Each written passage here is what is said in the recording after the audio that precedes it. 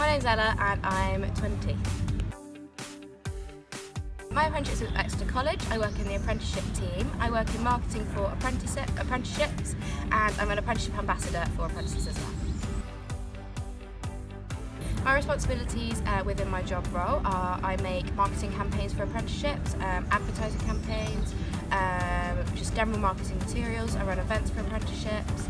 I also go out to schools and talk about apprenticeships. I do quite a lot. Yeah, just general sort of marketing and advertising for apprenticeships and promotional things. My apprenticeship has helped my career, as with the experience that I've gained during my apprenticeship, I've been able to take it and apply it to other projects such as TEDx and a music festival called Oxjam. I managed to get involved with these because of the experience that I'd gained from my apprenticeship in running events.